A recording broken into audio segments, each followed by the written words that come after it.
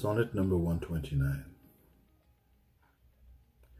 The expense of spirit in a waste of shame is lust in action, and till action, lust is perjured, murderous, bloody, full of blame, savage, extreme, rude, cruel, not to trust, enjoyed no sooner but despised straight, past reason hunted, and no sooner had past reason hated, as a swallowed bait on purpose laid to make the taker mad, mad in pursuit, and in possession so, having, and in quest to have extreme, a bliss in proof, and proved a very woe.